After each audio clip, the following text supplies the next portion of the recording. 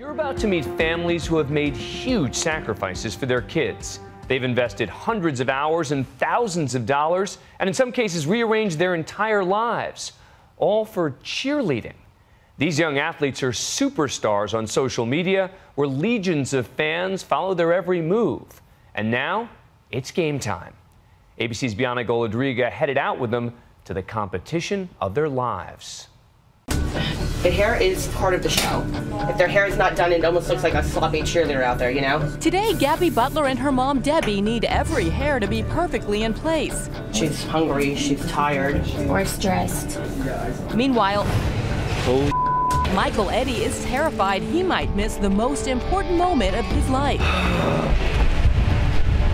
Oh my gosh, it's stressful. The fact that this is my last world intensifies everything. Right now is basically do or die. For Carly Manning, the pressure is almost too much. I wouldn't want to disappoint people by giving up.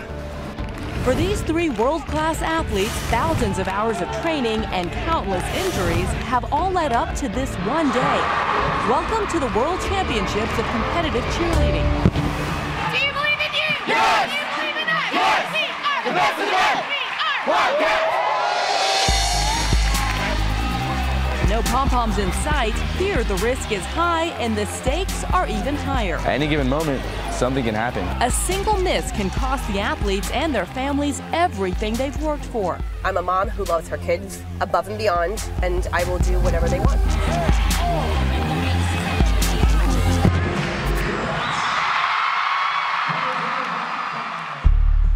Our story begins in this Texas gym 2 months before the World Championships, where 15-year-old Carly Manning has been training for more than half her life.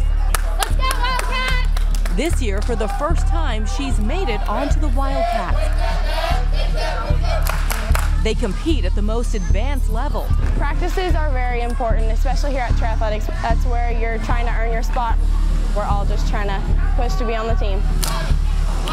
Her team is hoping that Carly's ability to fly to record-breaking heights like this will help them win back-to-back championships. And it's not a bad bet. Up there, those are most of the medals that I've won over the years. Carly's room is decorated with proof of her stellar track record. But for all these wins, this teenager has had to make some sacrifices. Honestly, I haven't watched TV, and I cannot tell you how long. I think it's been like a couple of years. Very busy years filled with very busy days. Most like this one start at 6 a.m. I usually have about 16-hour days. Bye, Mom. I love you. Love you too. First school and off to practice. We're going to Cheerlebrities. Basically, this is the only opportunity I have to do homework unless I want to stay up really late when I get home. To make all this possible, she needs a chauffeur.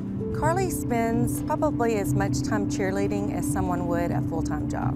Carly's mom, Cindy, spends 15 hours on the road every week because of cheer. Several times I have to remind Carly, hey, I'm doing this for you.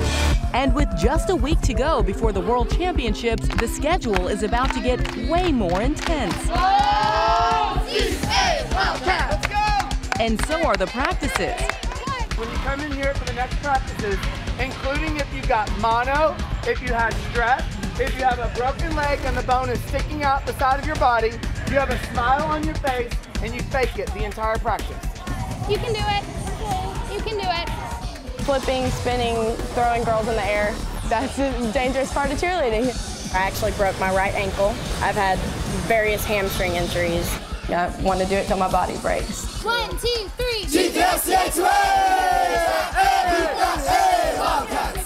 Her mom, however, does believe all this sacrifice serves a purpose. How was practice? She learns so many lessons. She learns how to have a great work ethic, how to fully 100% commit to something, which she does do. Carly is, after all, a straight-A student, but Cindy still worries her daughter might be taking this dream too far. It's about 11:20 p.m. now, and we're just getting home from Cheerlebrities. If I had to give up cheer or give up school, I would give up school. Do what with your life? I don't know. Like, that makes no sense. I don't know. Well, I want to cheer. Cheer where? True. Okay. Competitive cheer is a short-lived career. You can't go pro or win Olympic glory. But surprisingly, Carly has become a celebrity of sorts with almost 500,000 followers on Instagram. That number to me is definitely mind-blowing. Oh my God! I just like Gabby Butler. Gabby Butler is also a Cheerlebrity. She even has groupies. Oh my God, she hugged me. It's such a nice feeling, like in my heart. It really does make me feel good, even though sometimes I'll get like a little annoyed or like I'll feel like overwhelmed. This kind of fame is not what drives her to keep flipping. 7 and 1, 2 and 3 and 4. I love like performing and I love just doing my best and being with my team and like making memories out of it. And she has a lot of them. She has been cheering since she was 8. Because of her extraordinary flexibility, this Florida girl was recruited by one of the most elite teams in the country, based in California. Gabby is completely addicted to cheer, and she loves it from her soul. It's like her oxygen. To further Gabby's cheer dreams, her mother made a difficult decision to split up the family, moving across the country, leaving her husband and 2 other children behind.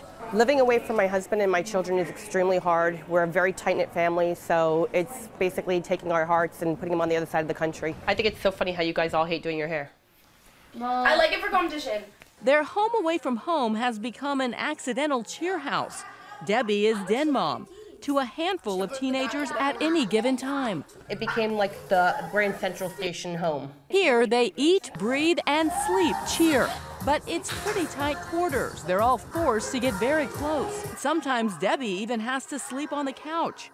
I'm just a mom. I'm not a cheer mom. I'm a mom who loves her kids above and beyond, and I will do whatever they want. We need to finish this list. In order to raise a star like Gabby, she must manage every last detail of her daughter's life. You need lashes, right?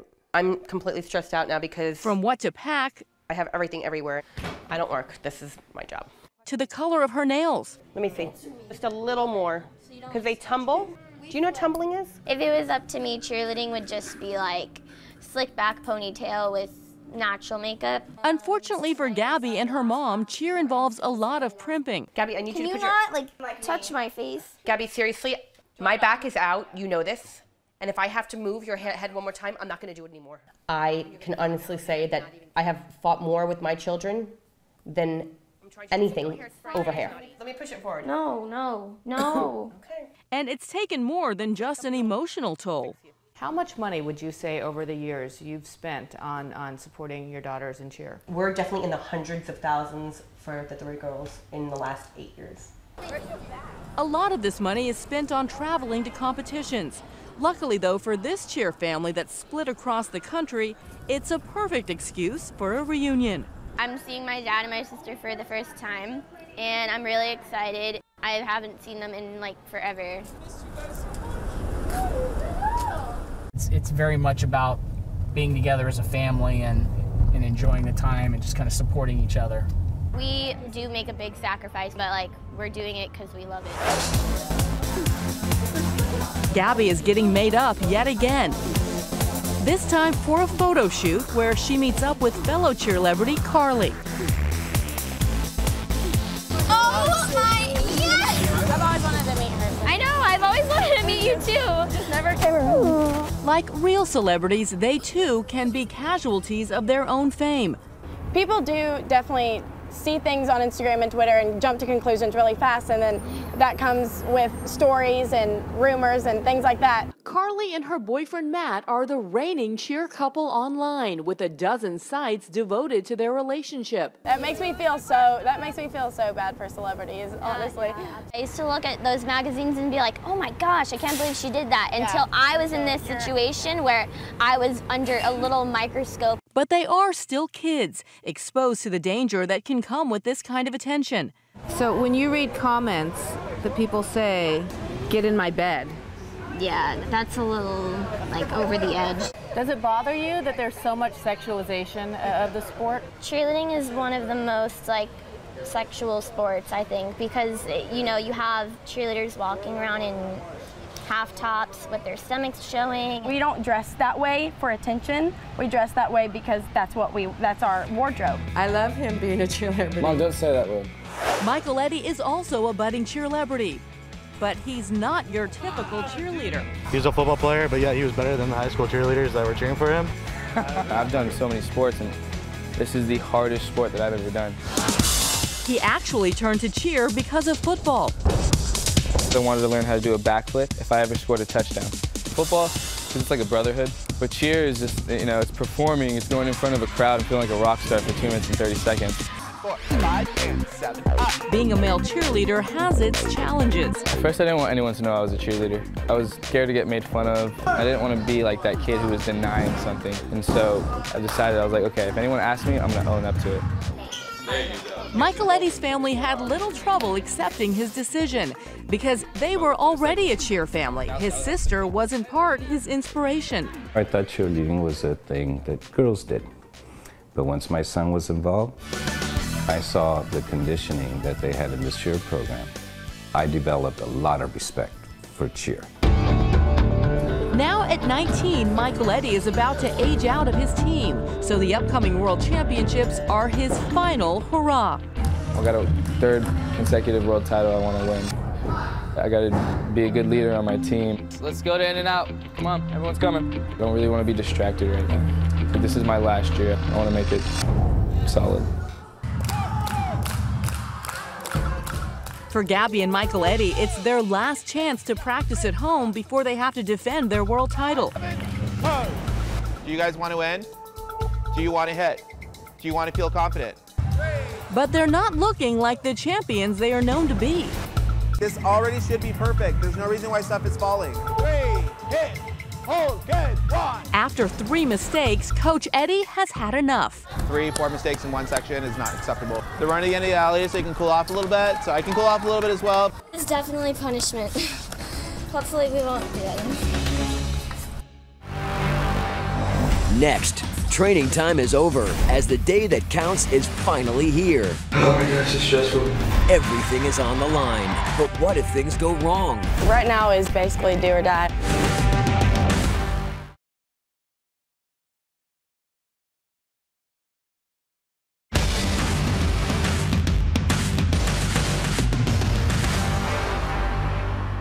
We're back now as our Cheerlebrities get ready for the ultimate competition.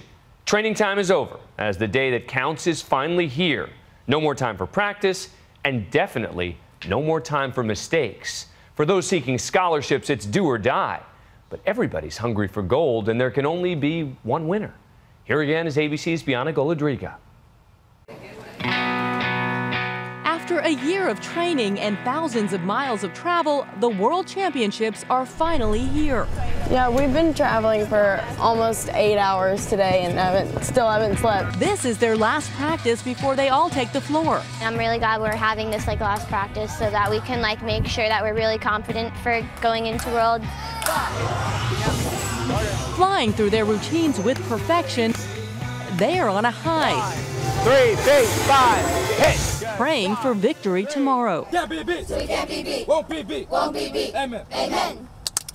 The morning of the finals, the Butler family is off to a rough start. You need the one like that? Yes. Is what you're telling me? Yes. It is very much chaos right now. She's hungry, she's tired. We're stressed. There's so much to do. They got to have their hair, their makeup done, and it's, it's a project. You wouldn't realize that there's an actual art to doing this. You look beautiful already. This is the biggest competition of the year. They've trained all year for this. Can you just fold it over and not make it that big? Hey, that's it. Please. That's the job of a cheer dad, is to try to keep the sanity in the midst of all the chaos. What time is it? Wildcats will meet in 1 hour. I'm more excited than nervous, I think. I'm just ready to go. I'm just nervous. I'm so nervous. I'm just ever since I woke up this morning, I just have butterflies. With his team waiting, Michael Eddy is suddenly in crisis mode. He can't find his credentials. Without it, he can't compete. What'd you forget? Are you really? Ready? Go. I don't have my thing to get in. Are you kidding me right now? Just wait 5 minutes. I'm not coming back to snow it anymore. I'm not going to get to defend a title for a four-peat. 7 years, all it comes down to today. Oh my gosh, it's stressful. Carly has nerves of steel. The pressure never seems to shake her. I'm thinking about the routine. I'm thinking about what I need to do to be my best today. All the work these families have put in is on the line. Your adrenaline is rushing and your anxiety and your heart's about to pop out of your chest and you feel like you're going to vomit, and hoping and praying for them that they can handle the heat. The best of the best are all here. People are always saying, like, you guys are going to take a three-peat, you guys are going to take a three-peat, you know, constantly. And it's like, oh my gosh, stop saying that. We're so superstitious. Soon enough, Michael, Eddie, and Gabby take the floor. We're not holding anything back. We're going to fight to the very end. No matter what happens, like, we will fight. And they do. They nail their routine. Up next, Carly's team, the Wildcats. They're competing in a different division. Today I just want to go out there and just kill it. For Carly, Michael, Eddie, and Gabby, the years of hard work pay off. Both teams win gold. The high of victory is short-lived. For these athletes, cheer is everything. Gabby is deciding whether to keep living apart from her family. It's a possibility that I won't go back, but at the same time, it's a possibility that I will. It's kind of like a 50-50. She's going back, I'll tell you that. She said the same exact thing last year, and look what happened, she's back again. Michael Eddie is grappling with aging out. It's an addiction. You're away from it, you miss it. I just want to work my butt off, like for a championship or for something greater than myself. I'm addicted to cheerleading. It's something I'm gonna want to do until I'm too old to do it. I think I want to do it till my body breaks. For Nightline, I'm Bianca Goladriga in Dallas, Texas.